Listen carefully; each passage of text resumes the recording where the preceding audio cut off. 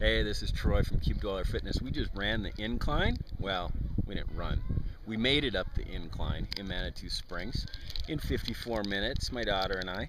But we're at the top. It'd be nice to have fruit with, but we aren't packing fruit, so what do I have? That's it. It's supposed to be a fruit bar that all it has in it is apple and pear. I haven't tried one yet, so we'll see.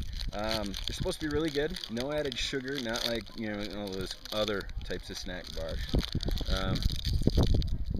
Take a look. Kind of looks nasty.